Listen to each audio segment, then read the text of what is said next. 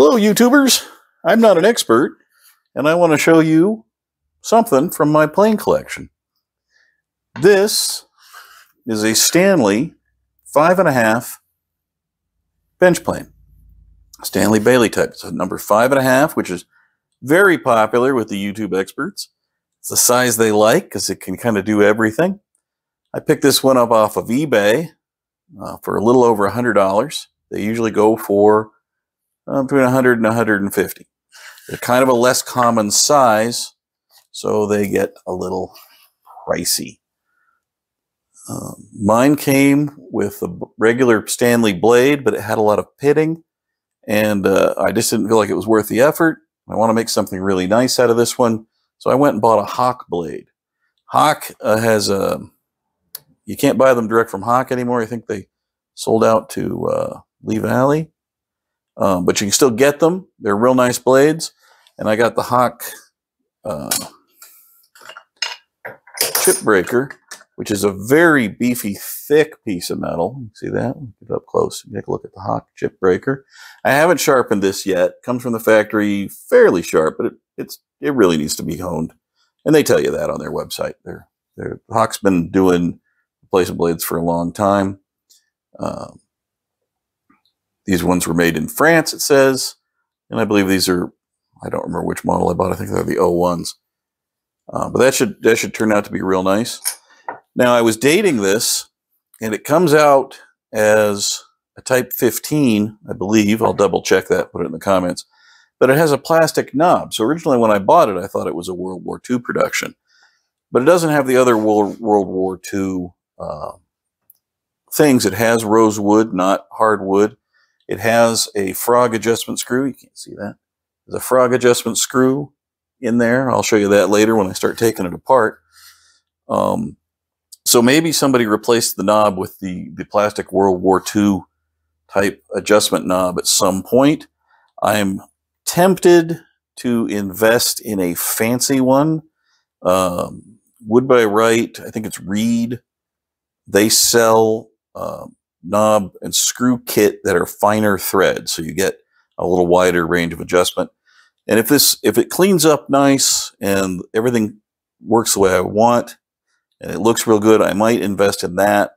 And they also sell the adjuster toggle here with that you can resize and maybe make it, like, you know, really fancy. We'll see. So this one dates, the plain body dates to 1931-ish. I'll look that up.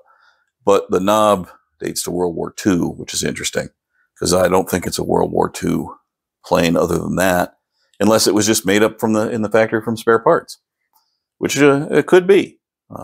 Most likely someone replaced the knob at some point in its life. It doesn't look like it had a whole lot of wear. It's in pretty good shape. So next step is going to be to sand the bottom, true that up, sand the sides up, make them pretty.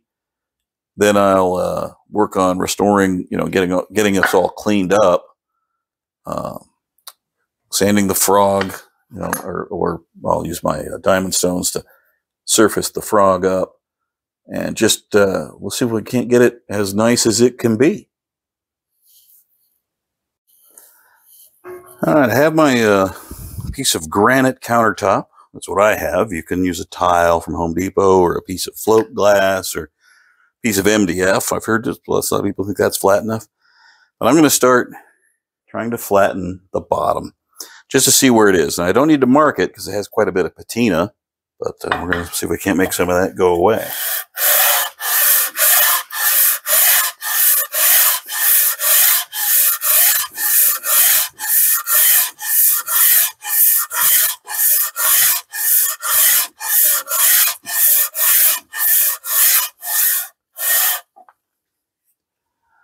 Okay, got a good look. I got a low spot here, low spot here. So it needs a little bit of work. I'm going to have to find a clamp this down, and get back to work. After about 10 minutes, see if you can get a good look. You see I still have this low spot here to work on, and a little low spot right there to work on. But otherwise, it's going pretty good. I'm using 80 grit. I'm just planing as if I'm planing wood. Only it's much easier because I don't have to be very accurate. And then I take my magnet, run it over the sandpaper, and you can see what I've been picking up. I'm going to keep going at this for a little bit. Been doing some sanding. Things are a bit messy. Let me show you what the bottom looks like now. Still a little hollow at the tip, but I'm going to say enough. There's a little hollow at the heel, but down the center it's flat, and it's flat all the way along. I think that's good enough. I did the sides, and I might do it to a higher grit to make it a little shinier, but it's functional like it is. So I'm going to start cleaning it up. Got the frog out, and I've polished the surfaces of the frog so that it'll sit nice, and it sits without any, there's no rocking, you know, so it'll go down good. And I've got all the screws soaking in some just some household cleanser. You see all that dirt that just came off of them, and that's just like 409. It's not like nothing rust specific. So we're coming along, getting good. Maybe I'll soak, I don't know, you think that should get soaked in vinegar, or should I just leave it like it is? It doesn't need to be cleaned up. It just needs the bleeding edge there cleaned up. But I mean, otherwise it's perfectly functional with all its patina. Maybe I'll just leave it patina. It's kind of cool looking. We'll see how it looks. After we get this thing completely cleaned, it's got a lot of dirt in it. So that's the next step. I'll be back when that's complete. By the time I got back upstairs from taking this down and washing it, it's already got some flash rust on it. Cast iron will flash rust very quickly. So I'm going to put some little JPW, as they call it, on here. And we'll wax it up real good and let it, that should buff a little bit of flash rust off.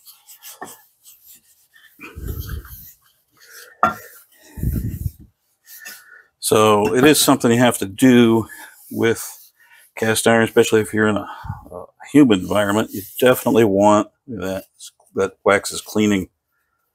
Wax has a tiny bit of cleaning ability, not a lot, but it's wiping off the stuff the sink didn't get.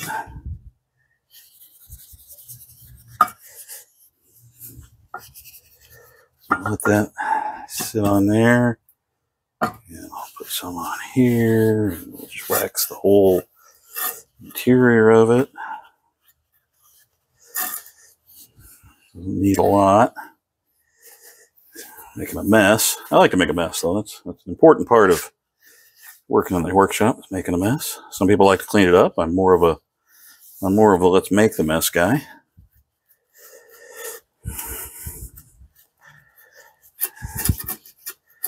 All right, and all the other parts are soaking in a little WD-40 right now to get the water off of them. I could have done this too, I suppose, if I'd thought to take it downstairs with me. So we'll let that dry, and I'll start reassembling things. Assembly time. I already put in the screw down here and the knob back on it. Gonna put in screws that hold the frog down. And of course, where to put the screwdriver? Here we go.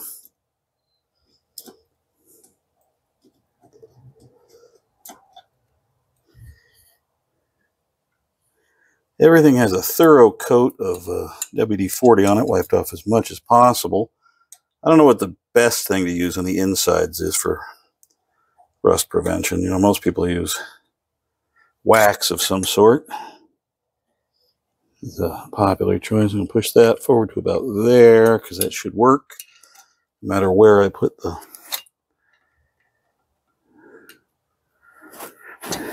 Okay, let's put Mr. Knob on.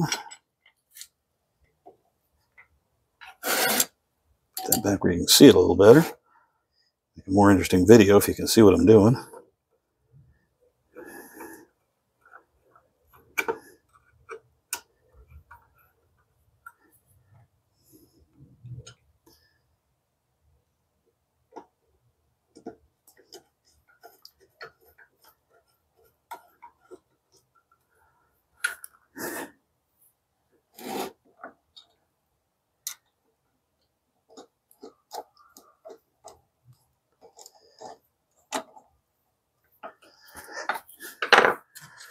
And if I pop the blade in place, lever cap on, lever cap is far too loose. We'll tighten that down.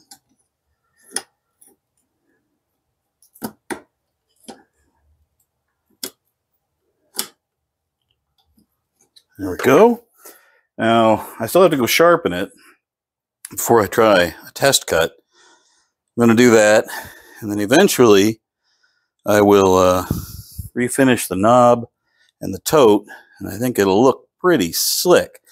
I am tempted to take the tote that I made and maybe make a knob for this and put these on the number 7, but I don't know. The number 7 may not have the right thing for the front knob, so maybe not. All right, when I come back, I will have this sharpened and the wax polished off. Back from sharpening. All right, pretend I just set it up so you can watch me do it in person, but I got it ready first. You know, I want to make sure it looks good. So let's try, see what we can get. I gotta get a lesson from Cosman. Find out how to make these things shoot up into the air like he does, but yeah, you get the idea. Let's hold that up. That's very, very thin. Thinner probably than you ever would need. I don't know if you can see the sunlight coming through that. That is paper thin. Let's do a few more. Now you'll have to use your imagination and imagine, there we go, that one kind of shot up in the air. Imagine that they're billowing into the air. And that I'm holding the plane better. Here, a little practice. Anyway, that is the quietest plane I've ever used. It is really cutting nice. That hawk blade. And you can see, you can practically see through these. I can see the sunlight through it. I don't know if you can. So that is it's capable of a very fine cut. You don't have to buy a brand new off-the-shelf plane if you're willing to put some time in. So that is in ready-to-use state. I'm probably going to maybe replace the knob and tote with one of my homemade ones, now that I'm so happy with my homemade one. This is okay, but actually I think my homemade one was a little more comfortable for my hand. This is a little narrow. But we'll see. I'll probably end up with a bunch of extra plane parts when everything is said and done. Beautiful hawk blade. That thing is ready to go. The bottom looks very nice. It's plenty flat. Definitely ready to do some planing. So there you go. A look at what it's like to fix a plane up. You've seen the pros do it, or at least the professional YouTubers do it, and some amateurs. And so there's one more amateur. I think it looks pretty good. I'm pretty happy with the work. I think I got a really nice plane out of that. All right, we'll catch you later.